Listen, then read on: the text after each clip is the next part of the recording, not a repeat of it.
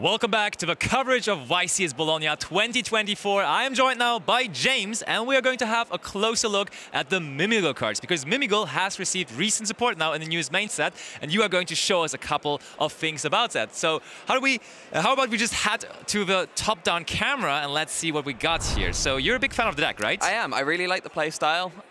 It's quite unique in how it plays, giving monsters to your opponent and trying to sort of reveal it in a surprise.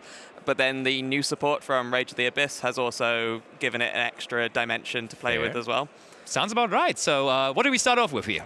So I'm going to start off with probably the sort of the main combo, the bread and butter combo, which actually uses 2 cards from Infinite Forbidden, but then we'll use the new cards from Rage of the Abyss. Yeah, from Rage of the Abyss. Let's go. So we start off with Mimighoul Dragon and Mimighoul Maker.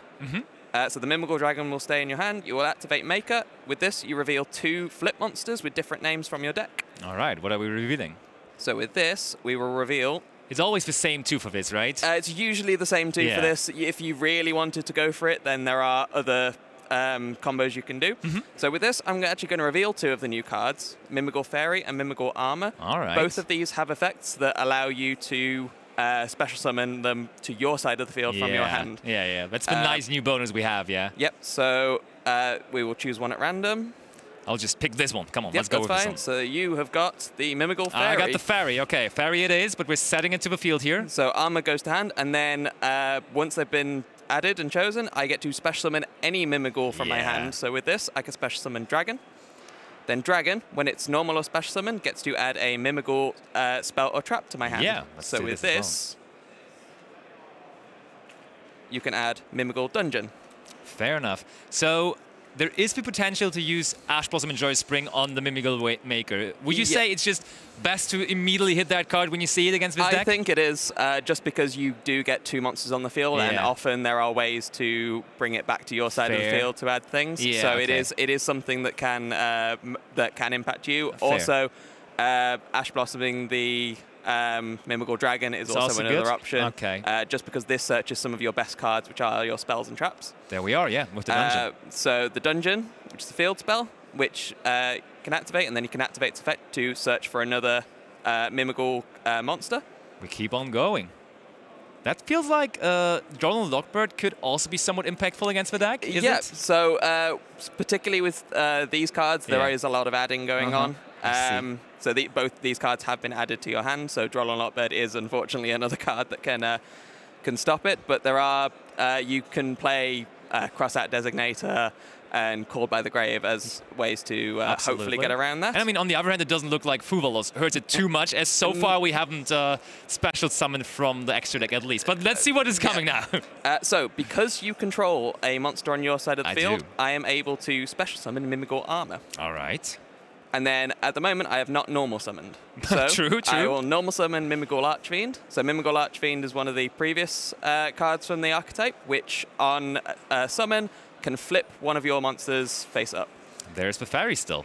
So whenever your cards get flipped up, it activates its effect, which then comes back to me. It has the bonus of you cannot activate any effects of monster special summon from your hand, which on my turn, less of a problem. True. But I can also flip it up on your turn as well to impact you with either Maker or with Mimighoul Master as well. Against what card specifically would that be the case? So for this would impact on things like Snake Eye Poplar. True. I see. So you wouldn't be able to special summon that and get your search. That's probably the most impactful. No, that's a pretty reasonable card. one, as that's very popular at the moment, for sure. So with this, you can then overlay into one of your new cards. So we go for Mimighoul Throne. So this, you can detach a material to summon a Mimighoul Master from your hand, deck, or graveyard. Pretty flexible. And okay, now we're getting into the territory where Fuvalos does look a little more scary as we do access extra deck and deck now. But I mean, that's also a good thing as we're doing more things now compared to the previous stuff that Mimighoul was doing. So it's good that there's more now. So Master on summon then gives you another add, so another target for Ash Blossom and Joy Spring or for Droll Lockbird to stop. It doesn't necessarily matter what you search from here, as you're mostly giving it to your opponent. So for this, we will just give a Slime. All right. Fair enough. So this just gets added to your hand.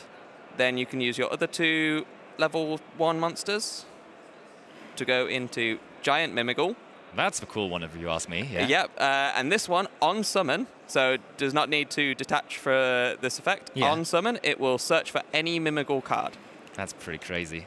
What are we getting there? So with this, we are getting Mimighoul Room. Ooh, I love that, because trap cards usually mean you have like different layers of interruptions. So what does the Mimighoul Room exactly do? So Mimighoul Room just allows you to special summon 1 Mimighoul monster from your hand or deck to either your field or face down on your opponent's field. That's very flexible and nice, yeah. So either on your turn it can give you your next turn it can give you an extra monster, or it can give your opponent a face down monster.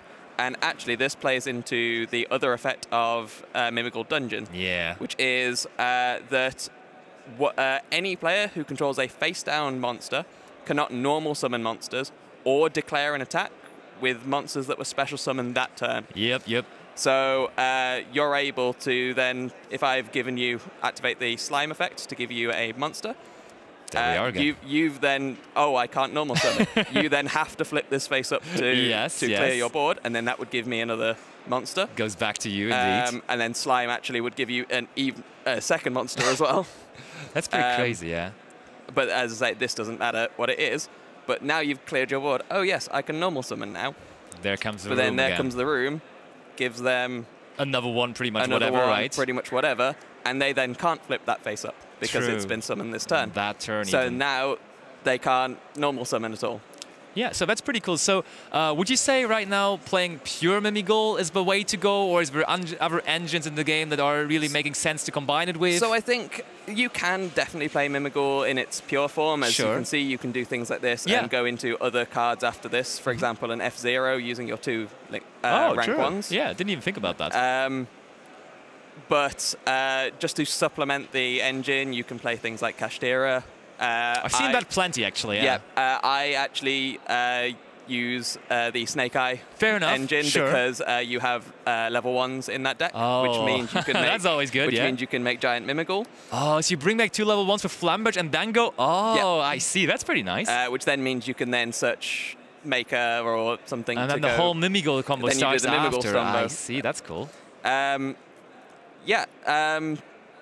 one that I saw earlier on, before the new support, was Dogmatica as well, because you are giving your opponent cards and actually activating effects. There are cards such as Dogmatica Matrix that searches for the ritual that allows you to take cards from your opponent's extra deck.